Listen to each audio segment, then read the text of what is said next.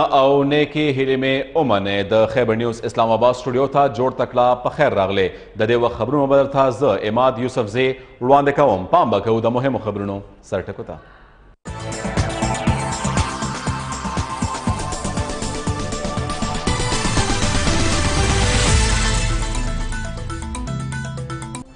د مشال خان قتل کیس په هکله رپورټ سپریم کورټ کې جمع کړی شوی رپورټ د مردان ډي آی جي عالم شینواري سپریم کورټ کې جمع کړو چیف جسټس آف پاکستان مردان عبدالعلي خان یونیورسټۍ کې بې دردۍ سره وژل شوي مشال خان قتل کیس په اړه از خود نوټس اخیستی و سپریم کورټ 36 غنټو کې د پولیس او انتظامیې نه رپورټ غوښتی و د مشال خان بې دردۍ سره د وژنې اوازې پارلمان کې هم اورېدلې شوي د مشال خان په معامله د سینټ د قایمه کمیټې غونډه د چیرمین رحمان ملک په مشرۍ کې روانه ده دې غونډې ته د مردان ډي آی جي عالم شینواري روانده شوي او د پولیس تحقیقاتو نه کمیټې خبر کړی قومي اسمبلی کې هم د مشال خان د مرګ په اړه غندنې او د دې پیښې تحقیقاتو قرارداد په متفقه توګه منظور کړی شوی دا قرارداد د مخالفو ډلو مشر سید خورشید شاه وړاندې کړی و قرارداد کې راتلونکي وخت کې د داسې قسمه پیښو مخنیوي په هر حال باوري کولو غږ شوی د عبدالولي خان یونیورسټۍ طالب علم مشال خان لاسنیوي لپاره د خلکو تګ راتګ سلسله روانه ده د تحریک انصاف چیرمین عمران خان د ارواخاد مشال خان لاسنیوي لپاره نن د هغه کور ته روان دی په دې موقع صوابۍ کې د امنیت کوټلي ګامونه اخیستل شوي د نوخار خیچ کو پایا سیمه کې د یو کور نه دریو کسانو مړي موندلي شوي د پولیس وینا ده چې وژل شوي کسانو کې 2 زنانه او یو نارینه شامل دي د وژنو تحقیقات شروع کړل شوي د خیبر پښتونخوا پخوانی صوبایي وزیر او د پیپلز پارټۍ مشر افتخار جګړه په حق رسېدلې د افتخار جګړه جنازې مونځ مازدیګر 5 بجې ادا کیږي د پیپلز پارټۍ شریک چیرمین آصف علي زرداري او نورو مشرانو د افتخار جګړه په مړینه سخت خفګان څرګند کړی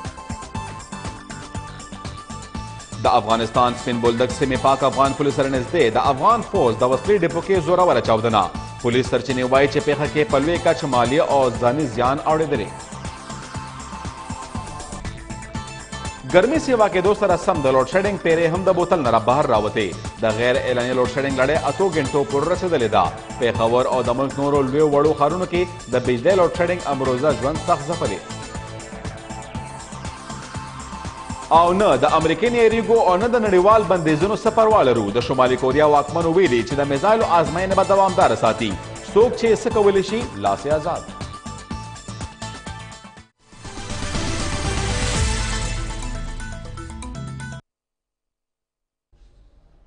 د مهمو خبرونو سره ټکونه تاسو خبر شوي لومبۍ به مخه کوو د سرخار اسلام آباد د کوم ځای نه چې موږ سره زموږ همکار احسان حقاني نیغ په نیغه رابطه کې د ډي آی جي عالم شینواري د مردان د مشال خان وژنې په اړه رپورټ سپریم کورټ کې جمع کړی دی سپریم کورټ د دې پیښې از خود نوټس اخیستی و احسان حقاني سپریم کورټ کې چې کومې هلې ځلې شوي مشال خان تحقیقاتو په اړه په دې اړه مو خبر کړی جی بالکل عماد په 14 اپریل یعنی پرون بلو چې چیف جسټس سپریم کورټ اف پاکستان د مشال د بیرحمانه وجنې کم تفصیلات راغوښتي وو از خود نوټس په ذریعه باندې نن د هغې از خود نوټس په جواب کې د آی جي خیبر پښتونخوا له اړخه آر پی او مردان عالم خان شینواري دغه راپورټ په بند لفافه کې د سپریم کورټ په متعلقه دفتر کې جمع کړی دی ظاهره ده چې د دې از خود نوټس کې 2 مهم تپوسونه و چې د مشال خان مرګ چې دی هغه په کم صورتحال کې شوی د پولیس په دې کې څه کردار دی او د مرګ نه پس د تفتیش په لړ کې پولیس څه اقدامات کړي دي څونه ګرفتاریانې شوي دي نو دا رپورټ سربمهر دی او په ظاهره باندې د دې په حوالې سره چې په میډیا باندې کم رپورټونه را روان دي دا د اندازو په بنیاد باندې دي چې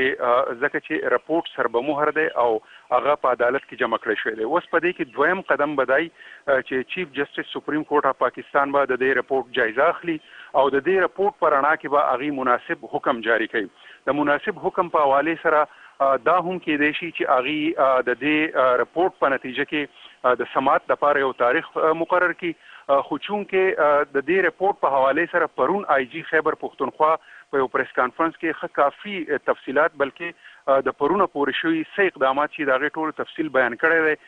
چې پولیس په دې کې کم اقدامات کړي دي نو او د دې نه علاوه هغې پکې دا هم ذکر کړی دی چې خیبر پښتونخوا حکومت د جوډیشل انکوایري لپاره د پیښور های کورټ چیف جسټس ته سمري لیږلې ده نو زیات امکان د دې خبرې دی چې چیف جسټس سپریم کورټ اف پاکستان د دې معاملې سماعت د جوډیشل انکوایري د راپورټ راتلو پورې ونه کی خو چونکې دا یو حساسه معامله ده او د نه صرف ټوله پښتونخوا بلکې ټول پاکستان جړقولی دی چې یاره څنګه د یونیورسټۍ طالب علمان دومره د سنګدلۍ مظاهره کولی شي او کم تازه ترین رپورټ چې راغلی د هغې تر مخه د دې سنګیني نور هم زیاتیږي چې د رسالت نوم چې دی هغه داسې د ذاتي معاملاتو لپاره استعمال شوی نو شاید چې چیف جسټس په دې کې زر سماعت هم مقرر کړي خو د رپورټ په اړه چې کم نور رپورټ راځي چې په دې رپورټ کې څه دي نو په هغې کې یو خو چې پرون کم اعترافي بیان د مرکزی ملزم وجاهت اغسطی شوی دی د هغې بیان تحریري کاپي هم په دې کې موجوده ده خو د ټولو وړاندې پولیس خپل پوزیشن واضح کولو کوشش کړی دی چې د دې واقعې په موقع باندې پولیس ته کم ټلیفون راغلی دی چې په یونیورسټۍ کې حالات خراب دي او پولیس ته په فوري توګه باندې راورسي د هغې ټایمینګ د هغې کال ریکارډینګ او د هغې ټرانسکرپشن هم ویل کېږي چې په دې رپورټ کې شامل دی د دې نه علاوه چې کوم بل جوبل کس دی او د مشال د ملګرتیا په تور کې هغه سره هم وهل ټکول شوي دي عبدالله د هغه بیان هم په دې کې شامل دی او دا هم چونکې پښتونخوا پولیس د مخکې نه دا خبره کړې ده چې شپږ ملزمان چې دي هغه تر اوسه پورې گرفتار کړی شوي دي چې شپږ پکې د یونیورسټۍ ملازمین هم شامل دي د وجاهت اعترافي بیان په دې کې پولیس په دې نه علاوه دا هم یو تسلی ورکړې ده چې پښتونخوا پولیس د دې معاملې تحقیق او تفتیش چې دی هغه بالکل په ساينټیفیک انداز کې په وړاندې بوزي او پولیس پر اعتماد دي چې په دې معاملې کې به ډیر زر ملزمان چې دي د یعنی جرم ثبوت چې دی دا به ډیر زر وشي او پولیس معتمد کانفیډنٹ دي چې د ساينسي انداز کې د تحقیق په نتیجه کې چې پای کې ویډیو فوټیج دي پای کې ټلیفون کالز دي پای کې د ملزمانو اعترافي بیانات دي نو دا ښکاري لکه چې ډیر زر به د دې معاملې چې کوم مجرمان دي هغه مخې ته راشي وجوهات چې دي د هغې په حوالې سره هم د پولیس په رپورټ کې ویل کېږي چې دا ده چې د ابتدایي تر اوسه پورې چې کم تفتیش شوی د هغې نه دا خبره واضح شوې ده چې مشال خان چې دی هغه توهین رسالت نه و کړی او داسې ښکاري چې هغه چې د یونیورسټۍ په انتظامیه باندې کم تنقید کو او د هغه چې کم یو سیاسي رول و د یونیورسټۍ د انتظامی بهترۍ لپاره نو د هغې په بنیاد باندې هغه ته دونه سنګینه سزا ورکړی شوې ده او د توهین رسالت د معامله چې ده د دې یو ځل بیا غلط استعمال شوی دی بهرحال د چیف جسټس په میز باندې رپورټ رسیدلی دی او نوره د چیف جسټس اختیار دی چې هغې په خپله دا معامله په لاس کې اخلي او که نه کم چې زما غالب ګمان دا دی چې هغې به د پښتونخوا پیښور های کورټ جوډیشل انکوایري انتظار کوي به هر حال دا پته به ډېر زر ولګي چې چیف جسټس آیا دا معامله په خپل لاس کې اخلي د سماعت دپاره یو تاریخ مقرروي او که نه هغې د جوډیشل انکوایري انتظار کوي جی احسان حقانی ڈی آئی جی مردان عالم شنواری رپورٹ سپریم کورٹ کے جمع کڑے مشال خان وجنے پا آڑا چپکے د ملزمانو اعترافی بینونا او نور مواد شامل دے قومی اسمبلی کے ہم د مشال خان د مرگ پا آڑا د غنر قرارداد منظور شوے دے او درے پیغ تحقیقاتو قرارداد پا متفقت ہوگا منظور کڑے شو تفصیل بیرا کوي زمگ همکار اصغر خان عسکری قرارداد کے سویلی شوی چاڑوان دے کڑے وہ مننه اماد یوسفزئی پرون چې دی نو هم په قومي اسمبلی کې او په سینټ کې د مشال خان په وجنه باندې بحث شوی و او 13 ورځ په قومي اسمبلی کې د اپوزیشن ډلو مشر سید خورشید شاه د حکومت نه دا غوښتنه کړې وه چې د مشال په وجنه باندې دی په ایوان کې قرارداد راوړل شي نن چې کومه دی حکومت کله چې د قومي اسمبلی غونډه شروع شوه نو د حکومت د طرف نه یو قرارداد د وفاقي وزیر رانا تنویر چې نو هغوی ایوان ته وړاندې کو او په دغه قرارداد کې چې کوم په متفقه توګه باندې منظور کړل شو په هغې کې دا خبره لیکل شوې ده چې دا پورا ایوان د مشال خان چې کومه واقعیا په عبدالولي خان یونیورسټۍ مردان کې شوې ده د هغې په سختو ټکو کې غندنه کوي او ورسره دا هم مطالبه کړې ده چې کم سهولتکار دي یا کم خلک چې په دې کې ملوث دي نو دغه سهولتکار او ملوث خلکو ته دي د قانون مطابق سخت سزا چې کومه ده هغه ورکړل شي. په دې قرارداد کې دا هم مطالبه شوې ده چې صوبایي او وفاقي حکومت ته اقدامات وکړي چې په راتلونکي وخت کې داسې قسمه بدې پیښې چې کومه ده هغه مخې ته نه راځي. د دې ترڅنګ مختلف چې کوم د مختلفو سیاسي ګوندونو چې کوم د پارلمان غړي دي په هغه کې پیپلز پارټي ده، JUI ده، جماعت اسلامي ده او نور چې کوم غړي دي که حکومتي ارکان دي د ټولو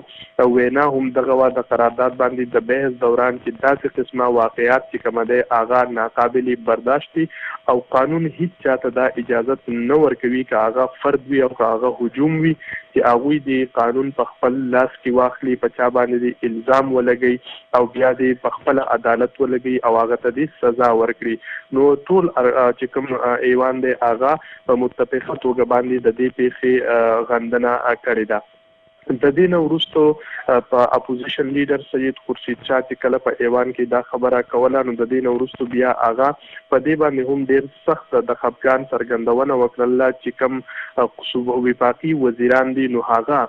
پارلیمان ته نه راځي. ویل چې موږ ته جواب راکول پکار دي ځکه چې اهمې مسلې دا وخت کې مخې ته دي. هغه ویله چې د کلبوشن یادې او د سزا مسله ده، دغه شان د پاک افغان بارډر باندې چې کم ټینشن دی دغه مسله ده، ورسره د مشال خان د وجنې مسله ده او ویل چې بې درکه کسان دي کوم چې د پیپلز پارټۍ درې غړي بې درکه شوي دي. ویل چې دا لوی مسایل دا وخت مخې ته دي خو صوبایي او وفاقي وزیران چې کومه دی هغه ایوان ته نه راځي. وزیر اعظم نواز شریف چې کومه دی هغه هم ایوان ته نه راځي او ایوان کې چې کوم دی هغه جواب نه ورکړل کېږي او زیاتره فیصلې چې کوم دی هغه د پارلیمنت نه یا د ایوان نه بهر کېږي. نو په دې باندې هغوی سخته غندنه وکړله او د حکومت نه یې غوښتنه وکړه چې تر څو پورې د هغوی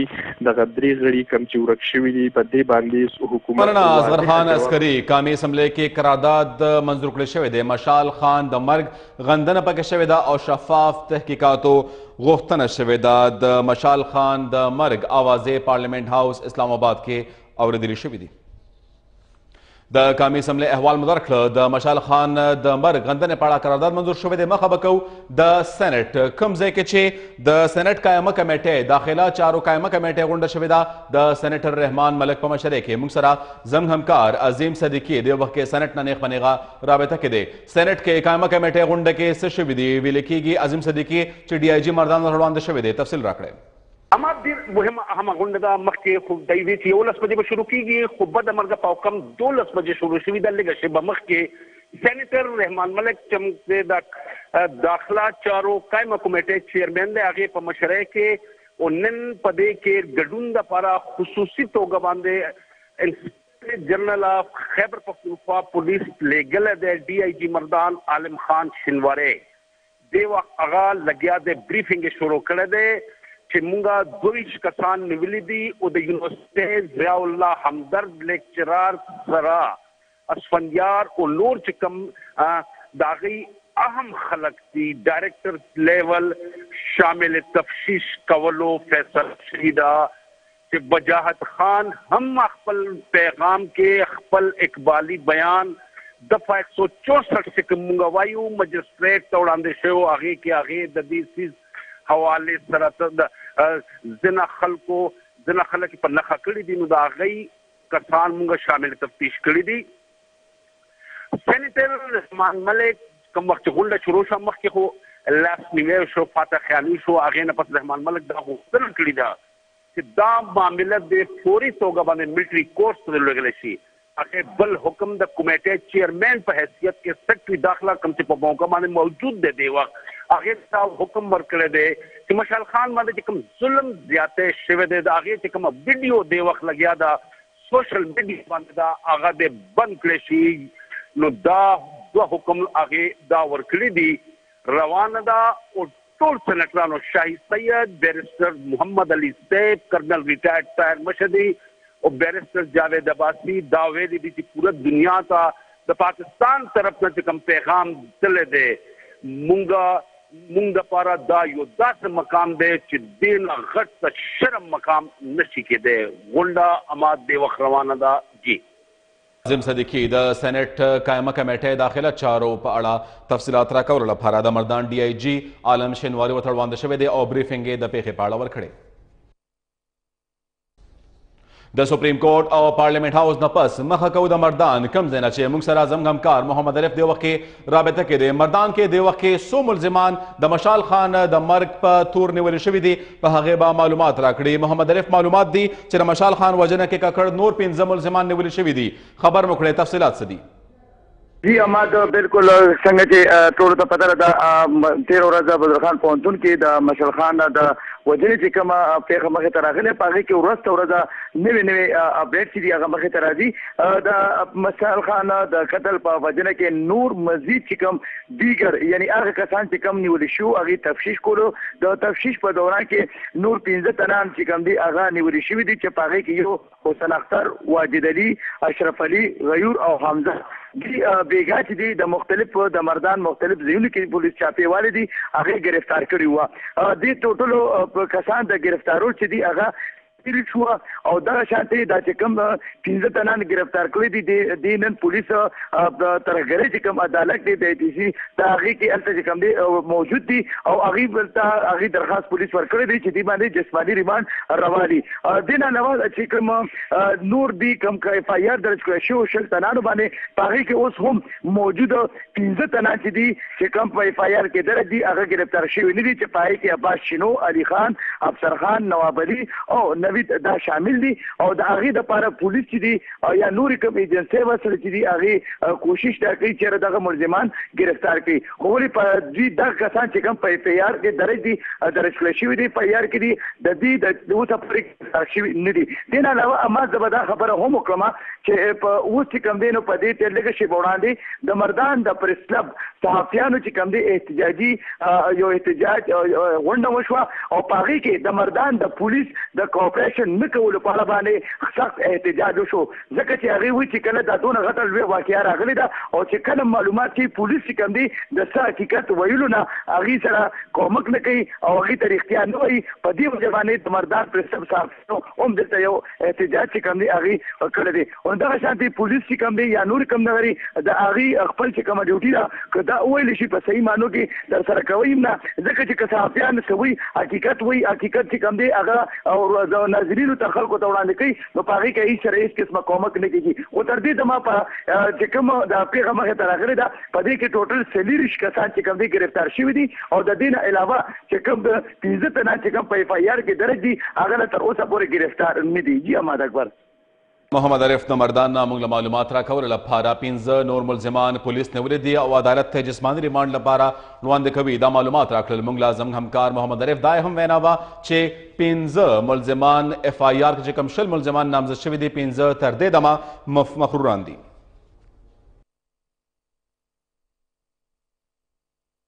د مشال خان پلار تر دې دمه تحقیقاتو باندې د اطمینان څرګندونه کړې او ویلي دی چې عبدالله د بیان څخه داسې معلومیږي چې ګنې د مشال د سازش لاندې وژل شوی دی. د مشال خان پلار او خورکې خیبر نیوز سره خبرې کړي، راځئ چې وګورو. نو صوبایي حکومت لکه سیاسي مشرانو یا د مرکزي حکومت تر امیر مقام خان پورې هغه حجرې ته تعزیت له راغلي دي، نور څه وینا یې موږ ته جي نه راکړې. مشال چې کوم دی نو دا خپل دغه وروستو یو شعر راغلی دی هغه وایي زما په مرګ کې که دا ستا د بچو رزق پروت وي، زما په مرګ کې که دا ستا د بچو رزق پروت وي بچي ماړه کا خو دا واوره چې کافر نه یم. نو اوس هغه خو چې کوم راپورټ او موږ کوم وینا واورېدله یا په میډیا او عبدالله چې څه ووې نو د دې نه خو دا ثابتېږي چې کوم خلک هغه د هجوم والا یا د ولو ټاکولو والا یا د وژلو والا دی لیسلي دي نو د دې نه خو دا ښکاري چې دا چې کوم دی نو څه شاته یو منظم سازش و د هغه د وینا په مطابق چې هغه کوم بیان راغلی دی. نو زمونږ خو دې سره دا وینا ده یا دا غوښتنه ده چې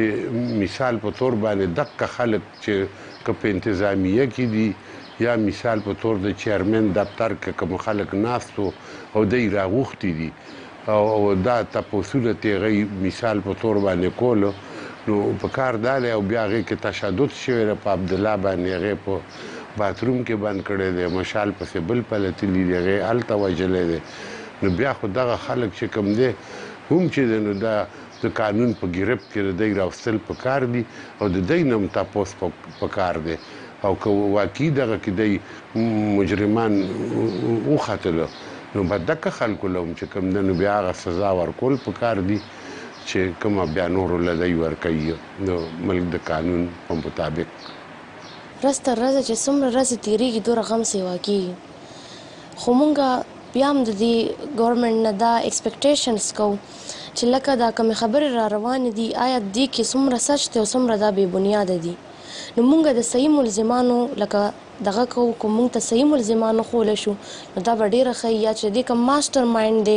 یا چې دا چا کړی دی یا چې دې په شا کم قوت دی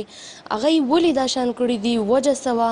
او لکه په څه باندې دا دومره زیاتي شوې ده مطمئن خو مونږ هله یو چې مونږ ته پریکټیکلي څه وښیي چې مونږ ته پریکټیکلي دا وښیي چې مونږ دا وکړل یا د هغوی چې کوم دی د هغوی هغه بالکل ما چې تاسو څنګه مخکې ووایي چې کوم د هغوی مین ماسټر مایند دی چې د هغوی پته ولګي د دې سبب څه او دا دومره بې حرمتي دا یې ولې کړې ده نو مونږ اصل کې د هغوی په تلاش کې یو د هغوی په دغه کې یو چې مونږ ته هغه خلک وښیي چې هغوی دا کار کړی دی دا فلین یې جوړ کړی که هغه انتظامیه یي که هغه بل یي د هغوی د رابېدار کړي د هغوی نه دې تپوس وکړي باقاعده او هغوی ته سبق وښیي چې مخکې دپاره د سبق جوړ شي چې بل مشال سدا شان نه کیږي د مشال خان د والد او خورکې د خبرو نه پس به تاسو خبر کړو تحریک انصاف چیرمن عمران خان نن د ثوابه دوره کوي ثوابه دورې پر مهال به عمران خان د پاکستان تحریک انصاف چیرمن د مشال خان لاسنیوي لپاره د ثوابه زیدي سیمې ته ځي موږ سره د دې مکمل تفصیلات شریکولو لپاره نیغ په نیغه رابطه کې دی زموږ همکار واجد هوتي خبر مو کړی د عمران خان د ثوابه دورې په اړه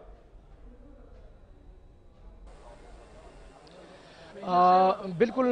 لکه څنګه چې تاسو وویل چې عمران خان لږ ساعت چې به مخکې چې کوم دی نو دا اطلاع راغله چې هغه به دلته زیدي ته راځي زه دا وخت کې چې دی نو د مشال خان کم چې د عبدالولي خان یونیورسټۍ په دې پیښه کې مړ کړی شو د هغوی په کلي کې ولاړ یم دې ته محله بابوخیل ویل کېږي او دا زیده یوسي علاقه ده دا وخت چونکې د هغوی قیادت چې دی د عمران خان قیادت چې دی هغوی دلته د هغوی انتظار کوي په هغې کې ریټایر میجر فدا حسین منور بادشاه انور حقدار او دې سره سره تحصیل چې کوم د دوی ناظم دی سهیل تورډیر دا ټول د هغوی انتظار کوي په دې غرض باندې چې عمران خان به لږ ساعت چې به پس چې دی د غمرازۍ دپاره دې علاقې ته رارسي او د دې خلکو سره به غمرازي کوي چونکې دلته فضا ټوله سوګواره ده او سیکیورټي هم انتهایي سخته کړې شوې ده عماد یوسف دی تاسو دا ووایم چې دا موږ سره عظمت خان هم ولاړ دی کوم چې د خیبر نیوز نماینده دی د هغې نه هم پوښتنه کوو عظمت دا راته ووایه چې څومره پورې سیکیورټي تقریبا دلته تعینات کړې شوې ده او بل د دې کې چې دی نو فضا څرنګه ده واجد بھائی بالکل دلته فضا ډیره سوګواره ده څنګه چې پوره صوبه کې دغه شان په صوابۍ کې هم د مشال خان په مرګ باندې فضا ډیره سوګواره ده په سیکیورټي اړه باندې ډي پی او شعیب اشرف خپله ولاړ دی او تقریبا 350 پورې سیکیورټي اهلکار تعینات شوي دي بي ډي او سپیشل برانچ او نورې ټولې ایجنسۍ د سیکیورټي الرټ ولاړې دي او سخت ترینه سیکیورټي ده جی ډیره مننه ستاسو عظمت دا احمد یوسف زی خبره ټوله دا چې دا وخت چې عمران خان سره کم کسان ایکسپیکټډ دي چې هغوی به راځي په هغې کې سپیکر اسد قیصر هم دی د سره سره د کابینې نور مشران هم دي او ممکنه ده چې جهانګیر ترین ورسره هم راشي چونکې هغوی ټایم چې کوم دی نو 12 بجې ورکړو تر اوسه پورې عمران خان لا نه دی رارسېدلی بل دا هم ده چې دلته په ثوابه زیده کې زیده یوسي زیده چې د کم دی کې چې مشال خان به دلته اوسېده د هغې استوګنه د هغې خپل پدري کور دی دلته او د هغې والد صرف سره هم د موږ زباني کلمې خبرې وشولې هغوی دا وایي چې چونکې دا پیښه چې کوم ده دا د الله د طرف نه ده لهذا موږ په دې باندې صبر دی موجوده وخت کې دا صورتحال دی عماد یوسفزی چې عمران خان بدرنګ ساعت شیبه کې دلته راورسېږي اسد قیصر بیګا هم راغلو خو چونکې د صوبایي حکومت د طرف نه لا خاص دریځ په دې اړه باندې نه دی خپر کړی شوی صرف د مذمت هدف پورې چې دی خبره روانه ده خو کله چې آی جی پي خیبر پښتونخوا د دې په اړه باندې چې کوم تفتیشي رپورټ دی هغه په عدالت کې وړاندې کړي نو د هغې نه پس کیدی شي چې د صوبایي حکومت سټرانګ سټیټمنټ مخې ته راشي تر اوسه پورې دغه عدالت کې نه دی وړاندې کړی شوی جی واجد دا به هم غواړو عمران خان د تحریک انصاف چیرمن عمران خان زیدي دوره کوي خو دې وخت کې د زیدي د امنیتي حالاتو نه خبر کړی ګیر چاپیره صورتحال څه دی داسې معلومات وو په شورو ورځو کې چې ځای کې چېرته یو جومات ناڅه متنازعه خبرې شوې وې دې وخت کې آیا داسې صورتحال خو نه دی او بالکل دا چې په 14 اپریل باندې کله د پیښه مخه تراغله نو د خلکو ملا جوړ رجحان او د عجیب عجیب سوچونه د خلکو فکر او وجدار چې د ګستاخ رسول په حواله سره چې دا کومه معامله او په دې کې مختلف کانسپټس او مختلف سوچونه او فکرونه د خلکو مخه تراتل خو چونکې کله چې د آی جی پی خیبر پختونخوا طرف نه پرون دا بیان ورکړل شو چې دغه خلاف یعنی د مشال خلاف چې کوم نه هیڅ قسم ثبوت هغه ته نه دی وړاندې کړی شوی چې هغه غني ګستاخانه الفاظ استعمال کړي دا پیغامات ورکړي دي لہذا تر اوسه پورې پولیس ډپارټمنټ دا وایي چې موږ ته داسې خاص خبرې مخې ته نه دي راغلې او دې نه علاوه دا هم چې اف آی ته موږ دا تفتیشي ریپورټس نور هم وړاندې کړي دي او هغوی ته موږ دا ویلي چې دې کې موږ سره مرسته وکړي تر اوسه پورې دا ده چې د خلکو سوچ تقریبا 2 ورځې مخکې بالکل بدل خو اوس دا ده چې د خلکو په ذهن کې دا خبره ناسته ده چې د مشال خان سره دا یو قسم د زیاتې شوي دي داسې یو کافر سره هم چې کوم دی نشي کېدی بل دا هم ده چې فضا انتهایي سوګواره ده د دې مقامي خلک بشمول د ټول خیبر پختونخوا او د ټول پاکستان چې کوم دی د هغوی په دې وژنه باندې انتهایي خفه دي دې نه علاوه 3.5 پورې چې کوم سکیورټي دغه تعینات کړی شوی ده په دې غرض باندې چې څه قسمه بده پیښه مخې ته رانشي چونکې د عمران خان د راتګ ټایم چې کوم دی نو ورو رانږدې کېږي او سپیکر اسد قیصر چې کوم دی نو هغوی 2 پیرې د دې نه مخکې هم د دې د کور دوره کړې ده د مشال خان او دا ده چې امکان دی چې نن چې کوم دی نو اسد قیصر بشمول جهانگیر ترین او دغه رنګ نور چې د کابینې مشران دي د هغوی مرکزي صوبایي او ضلعي قیادت چې دی نو هغوی دلته چې کوم دی ځینې ملګري دلته موجود دي او ځینې دا دي چې هغوی به درنګ سات شیبه کې راورسېږي عمران خان ته چونکې د هغوی د قیادت دا وخت انتظار دی هغه به د میډیا سره خبرې اترې کوي د هغې نه پته لګي چې د صوبایي حکومت دریځ څه دی یا د هغوی د پاکستان تحریک انصاف د مرکزي مشر څه دریځونه دي جی مننه واجد ہوتی تحریک انصاف چیئرمین عمران خان نن سره نورو پارټي مشرانو د وخت کې د صوابه دوره به کوي او د مشال خان لاسنیوي لپاره به زید سیمې د مشال خان حواله سره تاسو دا هم وایي چې عمران خان په سیاسي لیډرانو کې لومبی لیډر و چې ټویټ کې د مشال خان وژنه غندلې وه او ویلي وو چې خیبر پختونخوا کې د ځنګل قانون په یو حال هم د زغملو نه دی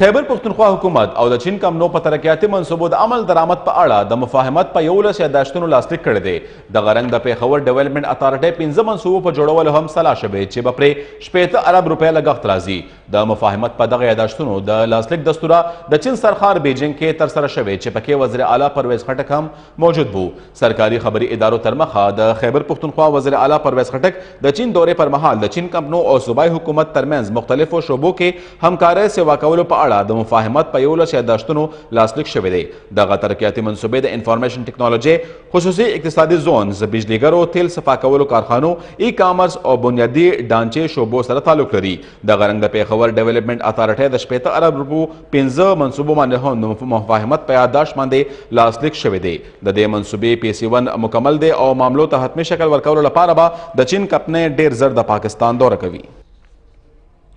د نوخار خیشکو پایا سیمه کې نامعلومه کسانو په یو کور کې دننه 3 کسان وژلي دي وژل شوي کسانو کې 2 زنانه او 1 نارینه شامل دي د پولیس سرچینو نه خیبر نیوز ته ترلاسه شوي معلوماتو له مخې دغه پیښه د نوخار په خیشکو پایا سیمه کې رامخې ته شوې ده چې پکې نامعلومه کسانو په یو کور کې 2 زنانه او 1 نارینه وژلي دي ویل کېږي چې وژل شوو کسانو کې خاون او د هغه 2 ښځې شامل دي څوک چې چارسرې تنګي اوسیدونکي وو په دغه ځای کې د کرایه په کور کې استوګن وو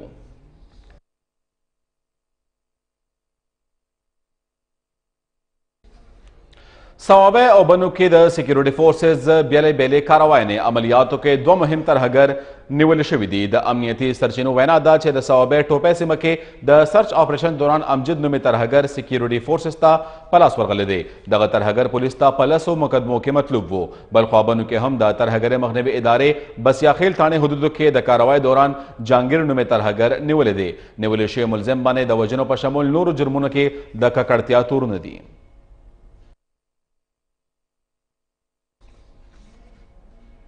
مخه به کوو د چمن د پاک افغان پولې سره نږدې افغانستان سپین بولدک سیمه کې فوزي کیمپ وسله ډیبو کې زوروره چاودنه شوې ده چې په نتیجه کې 14 کسان ژوبل شوي دي ذرایعو تر مخه د چمن سره نږدې افغانستان سپین بولدک سیمه کې افغان فوزي کیمپ کې وسلې ډیبو کې زوروره چاودنه شوې ده چاودنې له وجې په ډیپو کې اور ولګېدو چې په ترڅ کې 14 کسان ژوبل شوي دي ذرایع وایي ژوبل شوي کسان د کندهار او سپین بولدک اسپتالونو ته رسول شوي دي چېرته چې د هغوی علاج روان دی ذرایع زیاتوي چې سپین بولدک سیمه کې شوې چاودنه اوازونه چمن ښار کې هم اورېدلي شوي دي کراچۍ کې پولیس د عملیاتو پر وخت 11 ملزمانو په شمول د 13 نه سوا شکمن کسان نیولي. دا کاروایی پولیس د کراچۍ صدر سیمه کې کړې چې پکې 4 ملزمان پر موقع نیولي شوي. نیولي شوي ملزمان د سټریټ کرایم په یو شمېر پیښو کې ککړ دي. ملزمانو نه وسله او تختول شوي سامانونه هم ترلاسه کړي شوي دي. همدغه رنګ پولیس ټیپو سلطان سیمې نه 2 او جیکسن سیمې نه 3 ملزمان نیولي دي. پولیس د ګلبرګ سیمې نه هم عملیات وروسته 2 ملزمان ګرفتاره کړي. د دې نه علاوه پولیس د کراچۍ منګوپیر او ځینې نورو سیمو کې هم د عملیاتو پر مهال بهر ملکیانو په شمول 20 نه سوا شکمن کسان نیولي دي.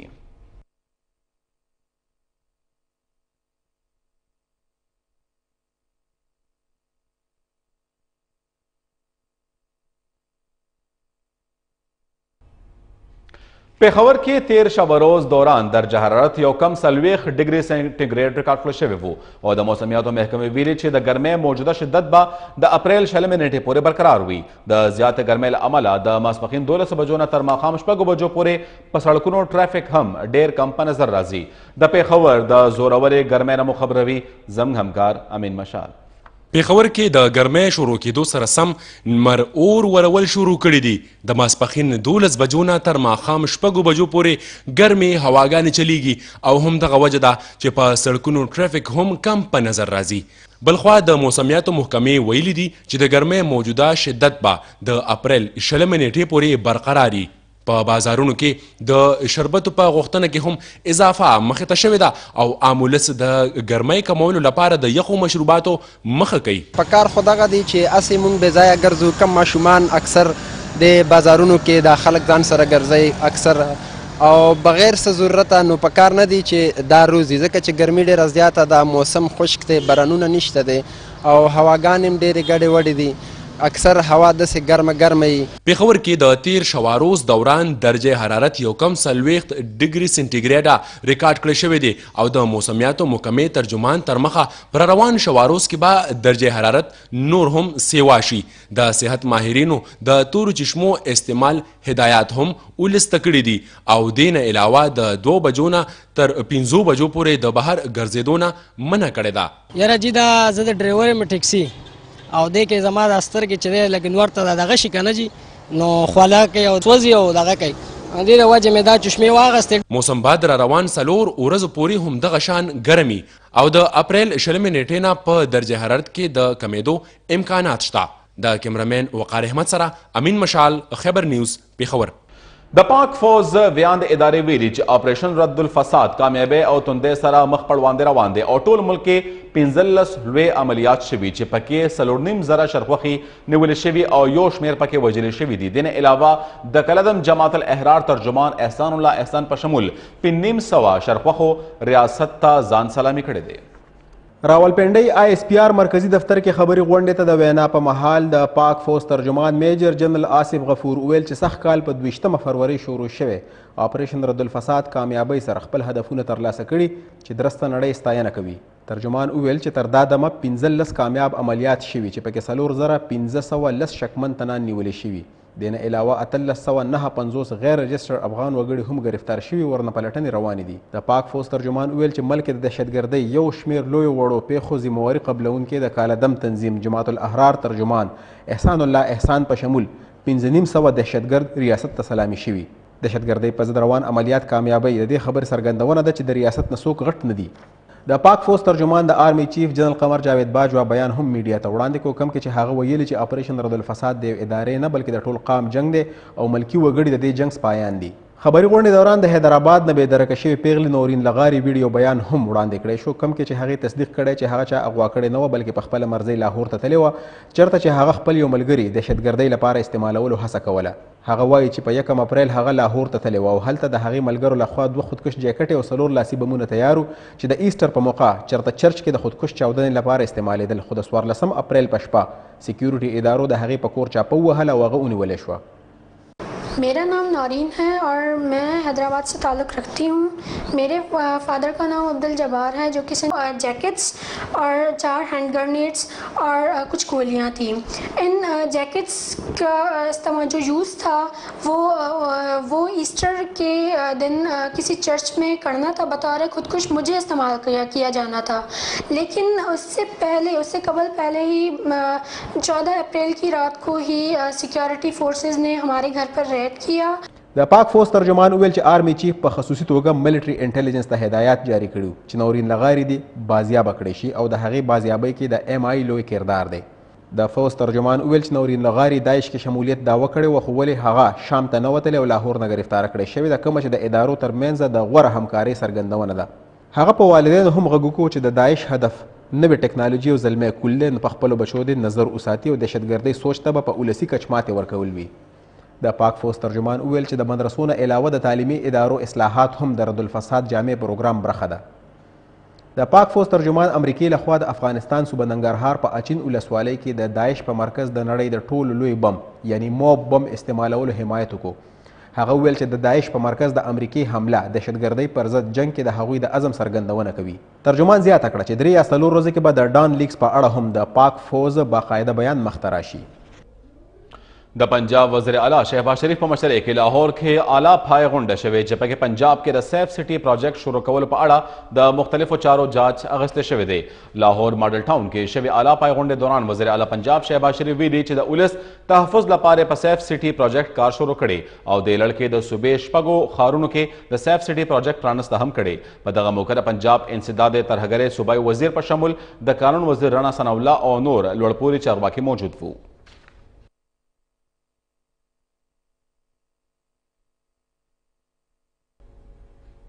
پاړچنار کې حکومت د هر قسمه بدې پیښې مخنیوي لپاره سکیورټي سخت انتظامات کړي دي او ښار ته هر قسمه ګاډو داخلېدو باندې هم بندیز لګولی شوی. پاړچنار کې د امنیتي ګامونو احوال راکوي زموږ همکار رشید خان.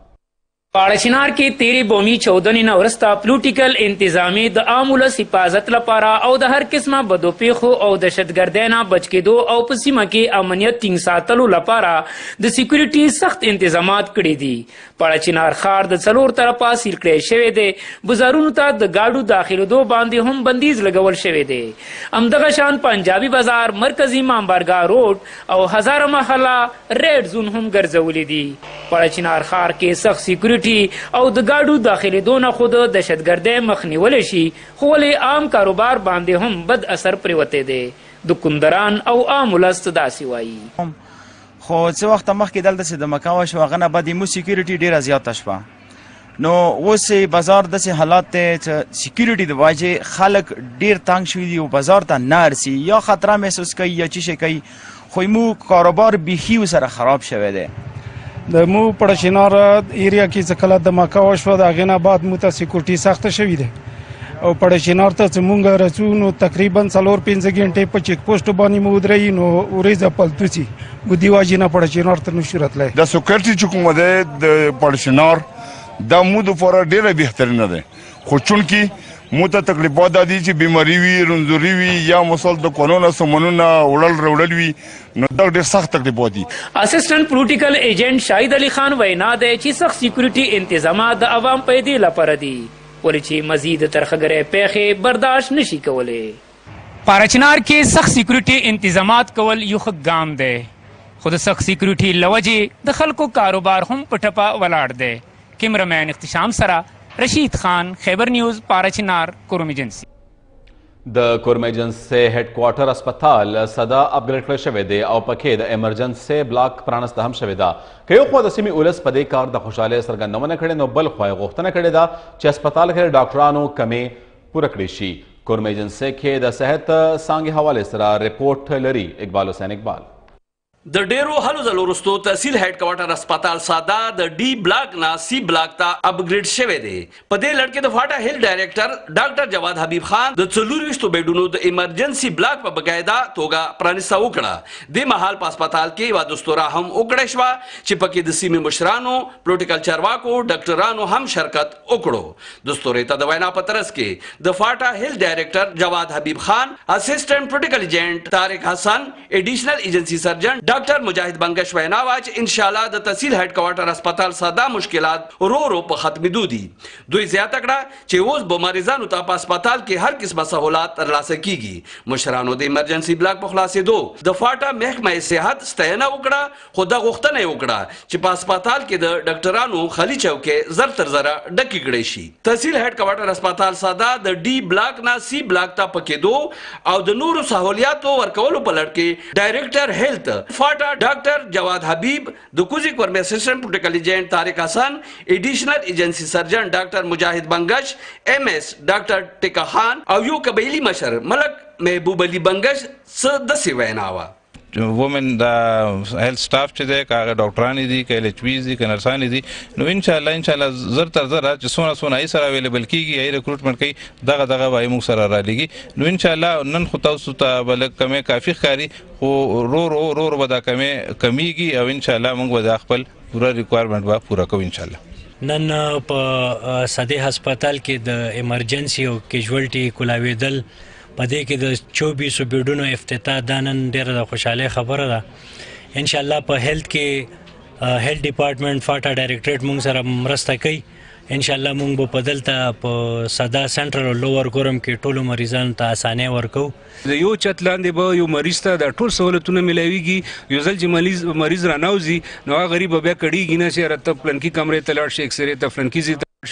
نو دا یو ډېر غټ سہولت دی، یو ډېر غټه تحفه ده د هیلث ډایرکټریټ فاټا او د ګورنر صاحب طرف نه. هغوی موږ سره ډېر زیات تعاون وکړلو په دې شي کې چې دا هغه اداره موږ خلاصه کړله. خاص کر د ویټي خبر ته دې پروګرام د کوریج ورکو د دو ډېره شکریا ادا کوو. د شوګر مریضان ولې چې شوګر ډېر زیات او ډیره مرداره بیماری ده، دا سپیشلایزیشن همداسې که د سسټر مطلب د نرس یا نورو داسې ضرورت وي نغې پوره کېدو دپاره موږ ته د حکومت یو ښه نظر باندې وګوري. د فاټا هیلث ډایرکټر وروستو د هسپتال لیدنه کتنه وکړه او په ښه کارکردګي یې ګڼ شمېر تنانو ته ایوارډونه هم ورکړل. کیمرامین محمد بسیط سره اقبال حسین اقبال، خیبر نیوز، تحصیل هیډ کوارټر هسپتال سدا کورمه ایجنسی.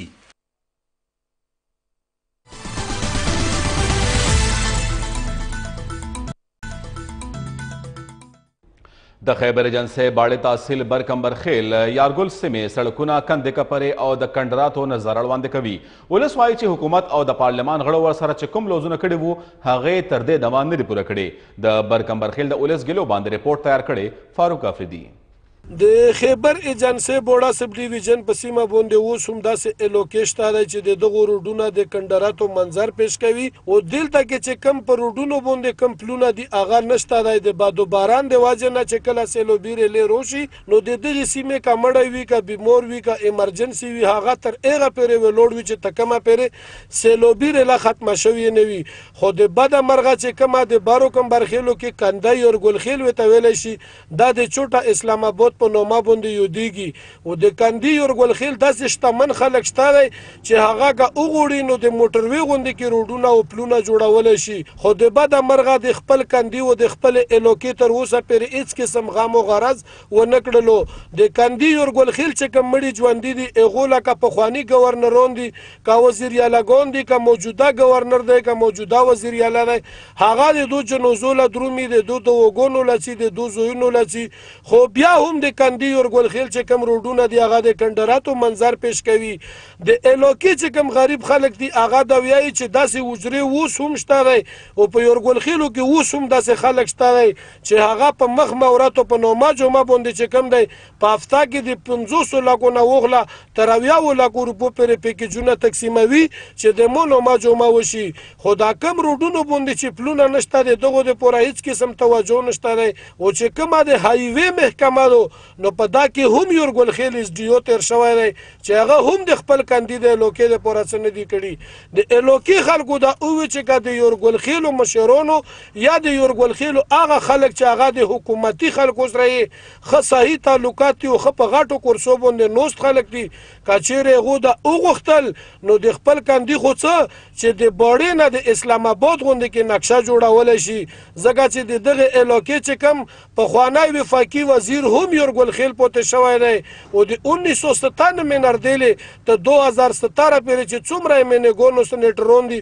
هغه هم برکم برخیل پوته شوي دي خو په دا 21مه صدې کې اوس هم ښځې په سرونو باندې اوبه راوړي او د دغې سیمې چې کم ماشومان کم طالب علمون کم بوډاګان او کم ضرورتمند خلک دي نو چې کم د کندي ورګلخیل سرمایه‌داره خلک دي هیڅ قسم پاملرنه په دو باندې نه کوي آیا دا ذمہداري د چا ده چې د دغې سیمې چې کم د غریب خلک دی دغو اواز به څوک اوچتوي کیمرمین وقار افریدي سره محمد فاروق افریدي خیبر نیوز باړه خیبر ایجنسی قبایل که هر څومره جنگونو او ترهګرۍ ځپلي خو بیا یې هم خپل خوږ وطن پاکستان سره مینه کې هیڅ کمی نه دی راغلی چې ښکاره مثال یې د شمالي وزیرستان شبې تحصیل ځوان عثمان دی چا چې په غرونو کې په کاڼو باندې د پاکستان د لوی اجنډا جوړه کړې ده او دا یې هم ویلي دي چې راتلونکي وخت کې به د کپړې د ټولو لوی اجنډا جوړوي چې لمبایي به تقریبا 3000 فوټه وي د عثمان خان په دغه کارنامه باندې رپورټ تیار کړی دی زموږ همکار زاهد وزیر نور के सितारों से पहचान हो गई जाग जाग के मंजिल आसान हो गई बांध ली एक नई दोस्ती पाकिस्तानी तुझे सलाम पाकिस्तानी तुझे सलाम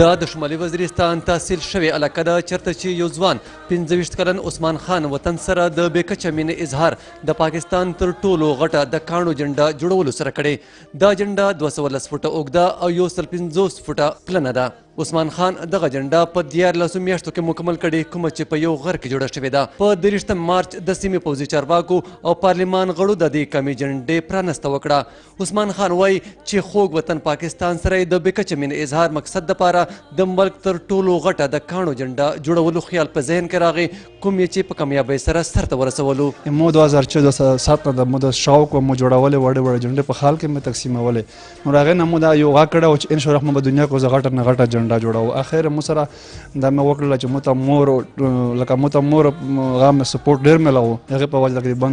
مو د جنډه جوړه کړه پاکستان کې ټولو نه غټه جنډه او ان شاء الله الرحمن مو دا غټه جنډه د پاکستان کې او تقریبا 210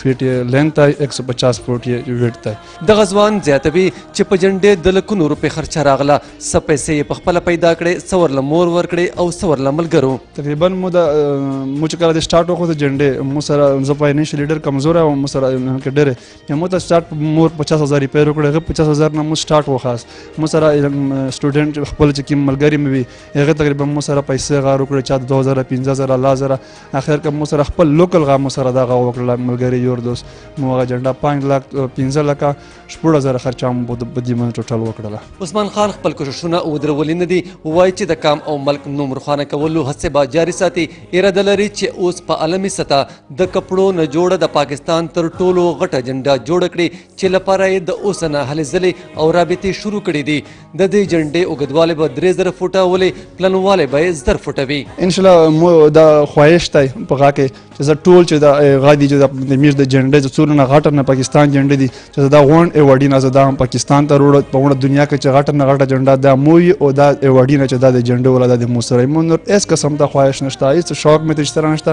سره مو شوق د جنډې او د پاکستان جنډې سره مو شوق د عثمان خان په شان د فاټه نور ځوانان هم د وطن د مینې جذبې نه سرشار دي عثمان خان خو خپل مدد په خپله لاندې دومره غټ کار سرته ورسولو که چېرې حکومتي مرستې ترلاسه شي نو د فاټه ځوانان په نور میدانونو کې هم د پاکستان نوم روښانه کولی شي کیمرامین فرحان الدین سره زاهد الله خان وزیر خیبر نیوز په خبر آسان ہو گئی باندھ لی ایک نئی دوستی پاکستانی تجھے سلام پاکستانی تجھے سلام खैबर पख्तूनख्वा के बाद रातलुम के हुकूमत द मुस्लिम लीग नून दे सिलसिला के टोल सूबा के अवामी राब्तों के सेवा वाले रावस्ते शवे दे जमीयत उलमा इस्लाम फैसला इलेक्शन के एतहाद की देशी दा खबरें द खैबर पख्तूनख्वा मुस्लिम लीग नून नवी टाकल शवी सदर इंजीनियर अमीर मकाम खैबर न्यूज सरा खुसूसी मरका की कड़ी दी। अल्लाह ताला का शुक्रिया नवाज खपल कायद मियाँ मोहम्मद नवाज शरीफ से शुक्रिया अदा करूँ, पूरा लीडरशिप शुक्रिया अदा करूँ। हमारा top agenda Dara ji party the लांदे लेवल ना द नीचली सतह ना द ग्रास रूट लेवल ना मजबूत जोड़ शी और वर्करानों तागा इज्जत में लवशी कदर में लवशी तार दे खसवालों को जे मंग बाहरे जिले तमजू कम अज कम अजम करा ख्वाहिश मंग हरा हल्के दम लड़ शो द PKA वाइज हरा हल्के त लड़ शो दा वो कन्वेंशनों को दा वो जे कमा का तकालीफ तागा लाके दा गदिया गलत वावरू और जिस मदद जमंग मरकजी हुकूमत के देशी अगो सर हुकूमत तरफ मदद को पार्टाई द मजबूतियार पर खपल जारी सातो जमा पर अल्लाह ताला यकीन ने खपल पर मेहनत में यकीन ने खपल पर कारकुनानों में यकीन ने इंशाअल्लाह ताला पर 2018 के मंग टोलना खरी रिजल्ट वर्गो बेहतरीन इतिहाद सवाल था दस्ता पर सवाल ब्यारा दस्तार इतिहाद सवाल बिल्कुल यवाज सोलो फ्लाइट चाला पकारुम ने जिकम लाइक माइंडेड खलक यो सोच फिकर वाला वो सर इतिहाद की देश आइंदा जमंग द द्वाड़ो लीडरशिप द मौलाना से वो जमंग द नवाज शरीफ से वो जरूर दा ख्वाहिश थे जमंग मखतम यो जो द खैबर न्यूज इस्लामाबाद स्टूडियो ना दा महाल हम दुमरा कगवाड़े च नूर खबरनो औ तजियो नजान खबर कले नो विजिट कबल हेर नखले जमंग वे पाड़ा खैबर न्यूज .tv रातलुन के बुलेटिन पूरे दा अल्लाह पमान।